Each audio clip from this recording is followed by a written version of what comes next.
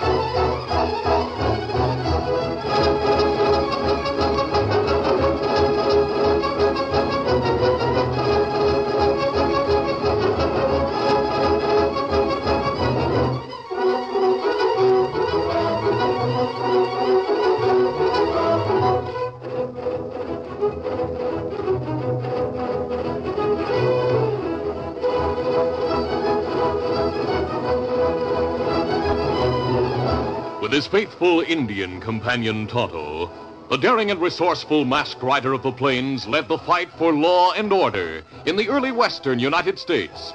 Nowhere in the pages of history can one find a greater champion of justice. Return with us now to those thrilling days of yesteryear. From out of the past come the thundering hoofbeats of the great horse Silver. The Lone Ranger rides again. Come on, Silver. Let's go, big fellow. Hi-Yo, Silver! Away!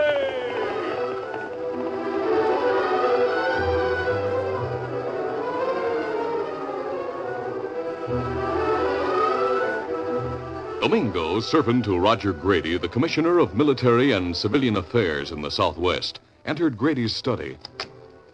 Senor, the new Manny has arrived from Washington. Charles Webster? Well, have him come right in, Domingo. Don't keep him waiting out in the hallway. Si, senor, I get it. Charles Webster, the new deputy commissioner, introduced himself to his superior, Roger Grady. The genial commissioner made the young man welcome and then spoke to his servant. Oh, Domingo, Mr. Webster and I have a lot to discuss. Close the door and make sure we're not disturbed, eh? Si, senor, I do as you say. And take Mr. Webster's luggage to the south room. He's had a long journey from Washington. He'll be my guest for a few days before he goes on to take over his new position. Si, senor. Webster, I'm glad they sent you down here to help me. I need someone to look after matters down near the border. It's too much of a job for me, and it's something the military people shouldn't be expected to handle. I hope I'll do a good job, Commissioner. I'm not worried about that. I've been told all about you. They told you in Washington what your duties will be. Oh, yes, sir. But I'd like to review all that with you. Yes, of course. Oh, say, by the way, the $50,000 you'll use as a working fund in Border City is at Fort Taylor. It's safer there. I'm to stop over at the fort. I'll pick up the money then? Yes. Major Conway will give you an escort to get it to your headquarters with the least trouble. You met Major Conway when the delegation from this territory was in the capital last winter, didn't you? No, I didn't, sir. Oh? The only man I met from that group was old Lee Hanna. We became good friends. Lee's a great old boy. The finest hunter and scout this territory's ever seen. But speaking as I was of Major Conway, you must get to know him well. Outside in the hall, the servant Domingo knelt by the door and kept his ear close to the keyhole. That night, he went to Commissioner Grady after dinner had been served. Senor, a most awful thing has happened. My mother, she is sick. Oh. I must head south to see her at once because she calls for me, I'm told. Well, I'm sorry to hear that, Domingo.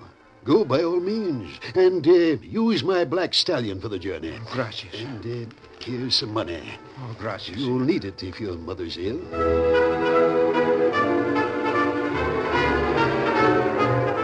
Hours later, after riding hard, Domingo was in a hideaway cabin many miles from Commissioner Grady's home.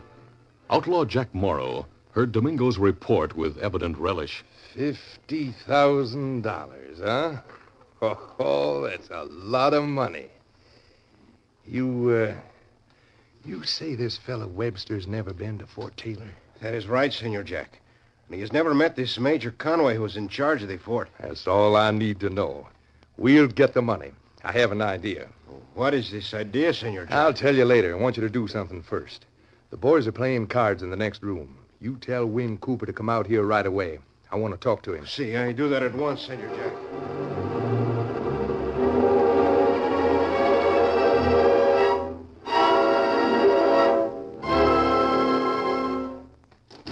Senor Jack, here is Cooper, like you asked. You want me, Jack? Yeah, sit down. Thanks. Win, how would you like to be the new United States Deputy Commissioner for this territory? What are you talking about? What's the joke? It's no joke, Win. Listen to this. I've had Domingo planted in Commissioner Grady's house ever since the old man came out here. I know that. And I figured someday he'd come across some information that I could use. Well, he finally has. What is it? And what's this deputy business? A fella named Webster's on his way to Border City as supervisor down there. Something like that, but anyway, he's a deputy of Grady's. Oh, I see. Oh, no, you don't. Webster's going to stop off at Fort Taylor and pick up $50,000 to take along with him. But you're going to get it instead. How? You talk well, for one thing. And what's more, nobody knows you in these parts. So? So, the idea I have for you is perfect. Now, here's what we're going to do. And the entire gang will be in on this. Now, starting tomorrow, we keep an eye on the road to Fort Taylor. Mm-hmm. Domingo knows Webster. And when Webster comes riding along, we move in on him. Now, Domingo will pretend to have a message for him.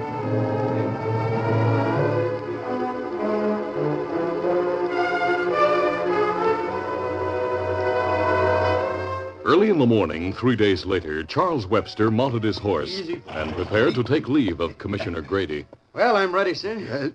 Commissioner, I've enjoyed every moment of my stay with you. It's been nice having you here, Webster. Are you sure you don't want me to send a man along with you? You say the main road passes directly by Fort Taylor? Yes, that's right. Keep riding south and you can't miss it. You'll get there by tomorrow evening. Then I'll not need a guide. I'll go it alone, sir. Whatever you say. Good luck on your job, Webster. Thank you, sir. And goodbye. Goodbye. Come on, get up. Give Major and Mrs. Conway my regards.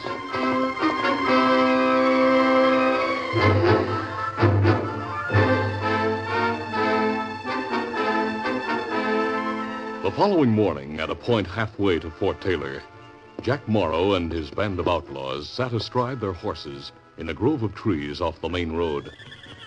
Suddenly, one of his men, who had been keeping a lookout from an elevation, galloped down to the leader. Oh, there. Oh. Jack, there's a rider heading this way from the north. He's alone. Alone, huh? Domingo, take my field glasses. Ride up to where he can use them and see if it's Webster. See, Senor Jack. Hey, take the glasses, please. Yeah. Here. Now, hurry up. See. Ándale.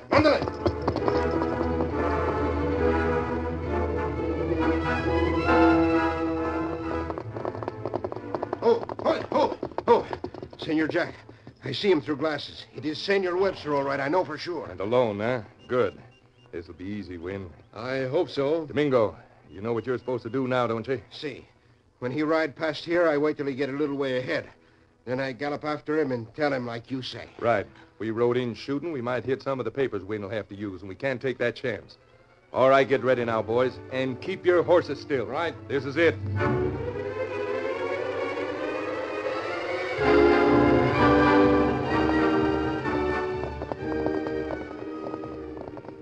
Charles Webster passed a thick grove of trees a few minutes later, but his attention was on the road straight ahead. He had gone about a quarter of a mile when suddenly he heard hoofs galloping behind him. Senor! Senor Webster!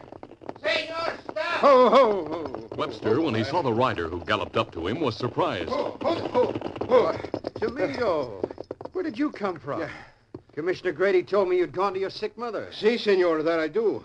But now she's well. I get back a short time after you leave the Senor Commissioner. Oh. Well, what's the matter, Domingo? Why are you here? I arrive after you, Senor Webster. You must return at once. The commissioner, he want you to come back. He's most important. It must be if he sent you after me. All right, boy, get around. Let's start back, Domingo. Si, senor, we go. Come on, get up. Oh.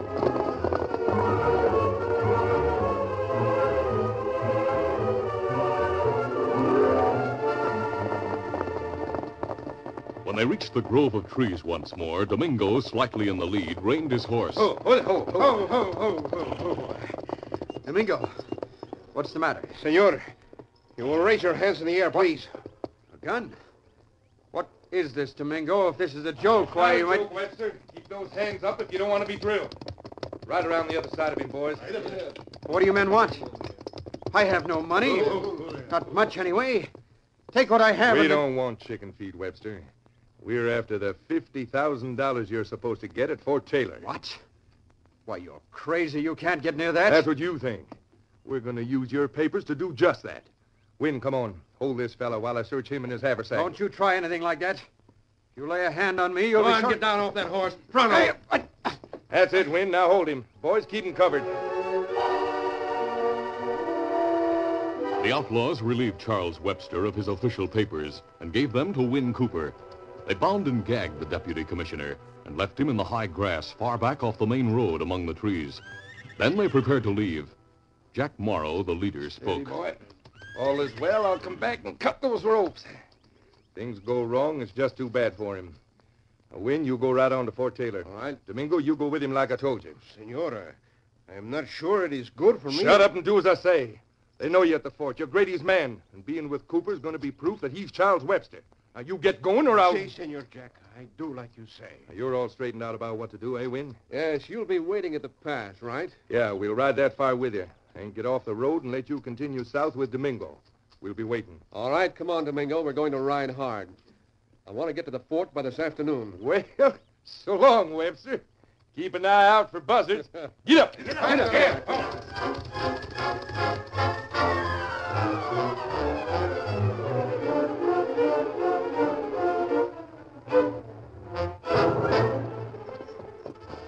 The Lone Ranger and Tonto had ridden from the hills in the east and were now on the main road heading south. It was high noon, and they slowed their horses as they neared a grove of trees to the side of the road. We'll stop here, Tonto, and feed our horses. Kimasabi. Them not eat since sunrise. We'll rest them a while.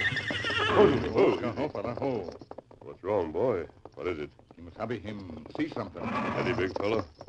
What is it you see there among the trees? Easy now. I'll give you your head. Go on. The Lone Ranger, relying on Silver's great instinct, let the reins drop loose around the horse's neck. Silver, his every sense alert, headed through the trees while the masked man watched the ground ahead. Suddenly, the Lone Ranger saw a figure lying in the deep grass. So that's it. You knew someone was in here, didn't you, Silver? Oh, boy. Oh. fella. Kimasabi. Man on ground. Yes, Tonto. Easy. Steady, big fella.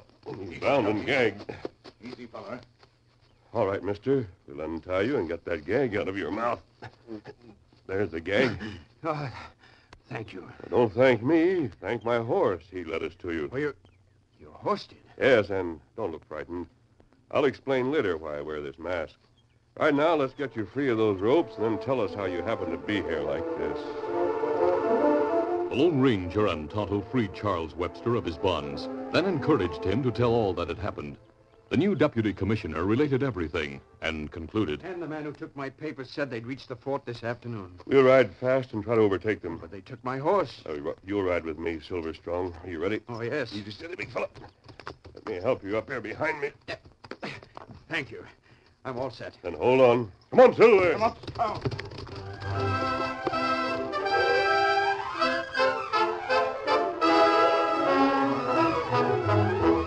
The curtain falls on the first act of our Lone Ranger adventure.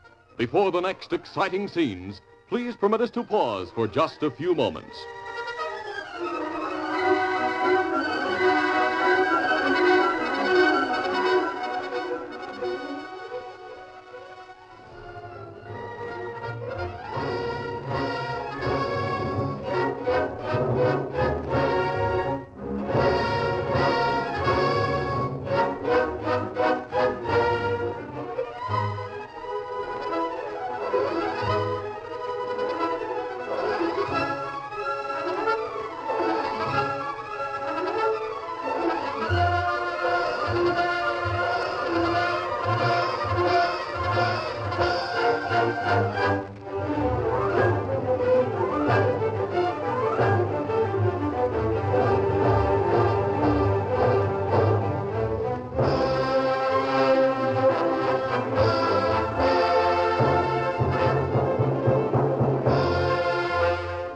Now to continue. It was mid-afternoon when Win Cooper, with Domingo by his side, appeared at Fort Taylor and offered the papers which identified him as the new United States Deputy Commissioner, Charles Webster. The officer of the guard led him and the servant across the spacious parade ground to Major Thomas Conway's quarters, situated at the far end of the post. Through here, Mr. Webster. Major Conway's been expecting you, sir. Major Conway and his wife were waiting inside the large house when Webster entered. Conway looked at Domingo with surprise. Domingo, Commissioner Grady didn't advise me you'd be with Mr. Webster. He tell me to come, senor. Well, not that it matters. I'm glad to see you. Oh, pardon me, Mr. Webster. I'm sorry. It's all right, Major. I needed Domingo to guide me here. This country's new to me, you know. Of course. Mr. Webster, may I introduce my wife? How do you do, Mr. Pleasure. Webster and the beautiful Irene Conway acknowledged introductions and exchanged the usual trivial pleasantries. Then Major Conway spoke. I've had your quarters prepared for you, Mr. Webster.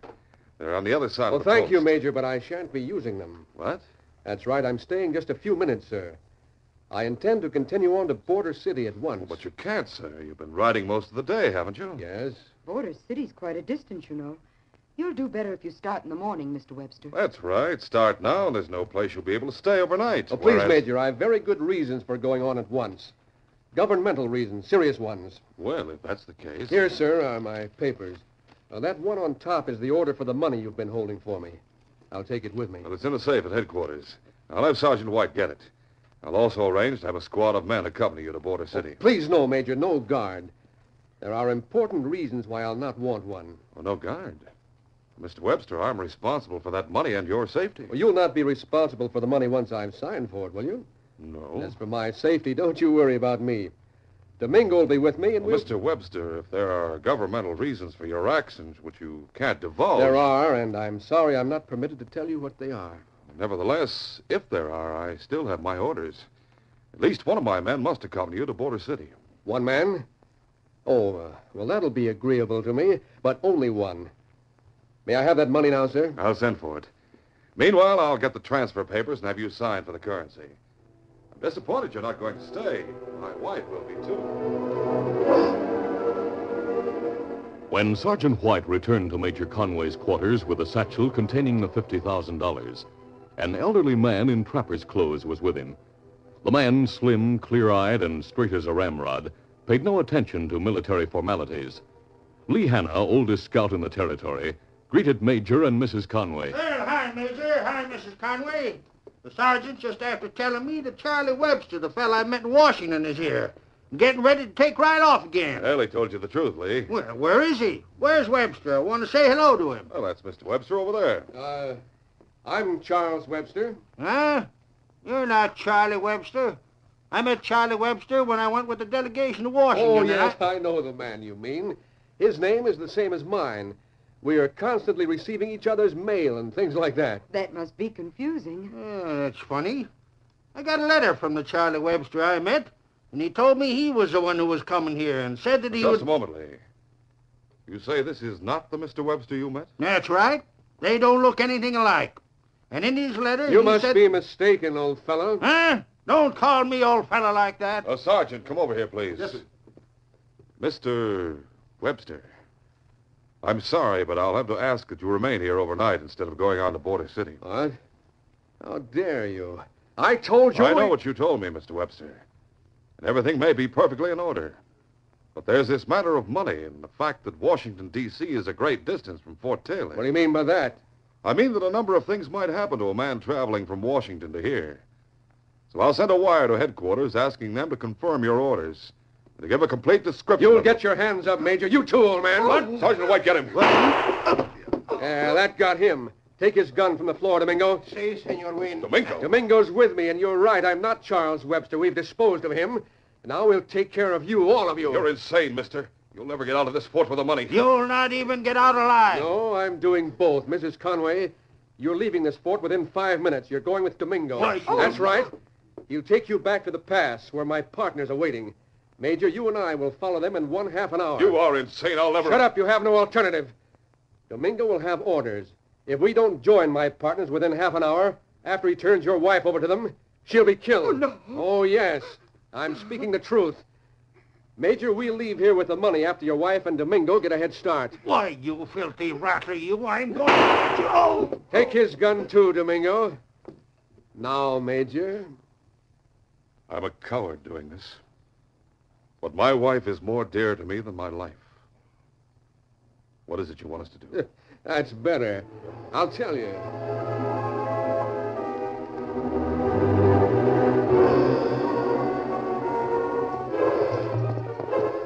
A few minutes later, Irene Conway and Domingo rode out of the fort.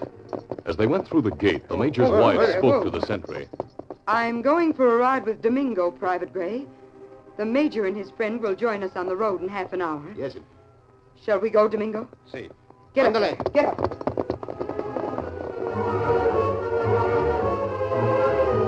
Tonto was riding in advance of the Lone Ranger and Charles Webster, who sat behind the masked man on Silver's broad back.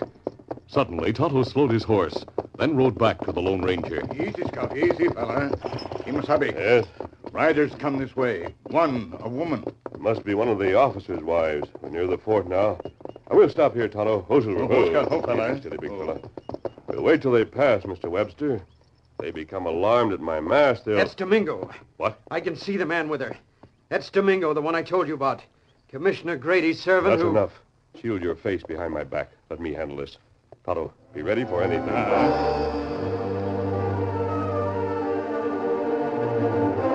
The Lone Ranger could see the look of fear in the eyes of the woman who rode up to him and Tonto with a man who had been pointed out as Domingo. Just a minute, please. I'd like to speak to you. Oh, there.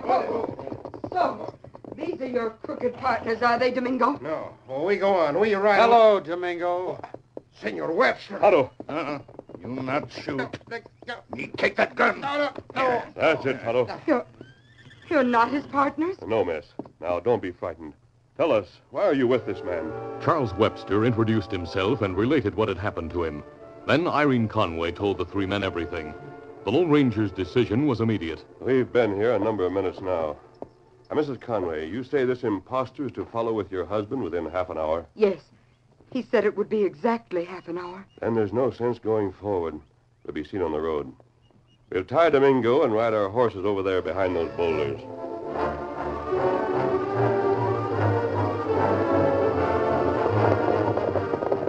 Win Cooper and Major Conway had left the fort exactly half an hour after Domingo had taken the officer's wife. Now, silently, they galloped along the road that would take them to the pass.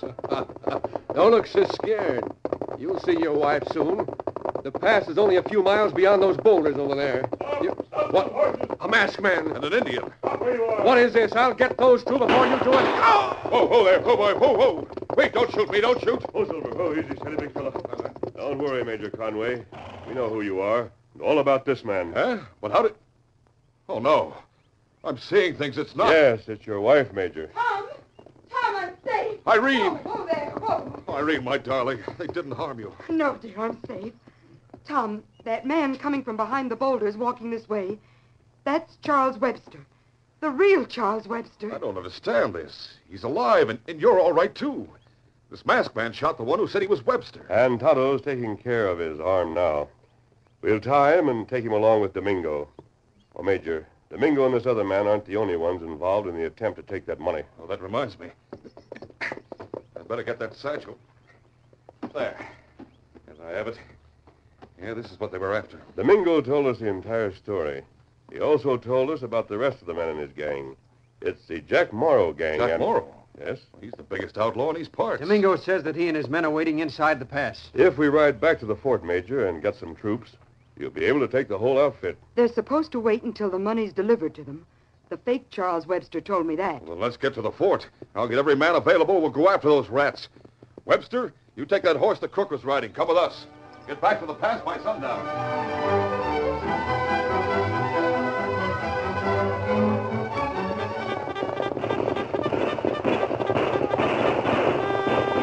The sun was sinking in the west when Major Conway led his troops down from all sides of the pass to surround Jack Morrow and the outlaws who were with him. The outlaw chief saw that he and his band had no chance. He shouted above the din. All right, stop shooting. We give up. Drop your guns, boys. We're giving up.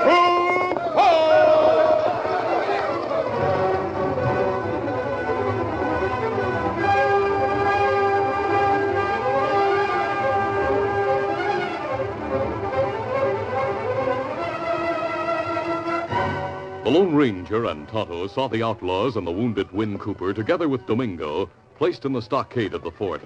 Then, waving goodbye, they rode away. Adios. Goodbye, mister. Get him up, Scout. Oh, look at that masked man ride. What a fine man he is. He's wonderful. Tom, you should have seen how he and his friend Tonto handled Domingo. I saw how he shot the gun clean out of that Win Cooper's hand. Greatest shot I ever saw in my life. I could have told you that. Lee Hanna, you're not... No, I'm not dead, Mrs. Conway. That fellow's bullet just nicked my side. I sneaked out of the infirmary when I heard the masked man and Injun were here. Lee, and I want... you know them? You know who the masked man is? Not who he is, not exactly. I just know he's the greatest rider, the greatest shot, and the greatest man this West has ever seen. I think you must be right. I know he saved my life. And my life, too. Those outlaws would have shot Tom and me once they had us in the pass. I'm sure they would have, darling. But, Lee, you say you know who the masked man is. Grateful as we are, we never did ask him. Who is he? Why, I'm surprised a soldier like you don't know, Major. There's only one great masked man in the West, and that's the Lone Ranger.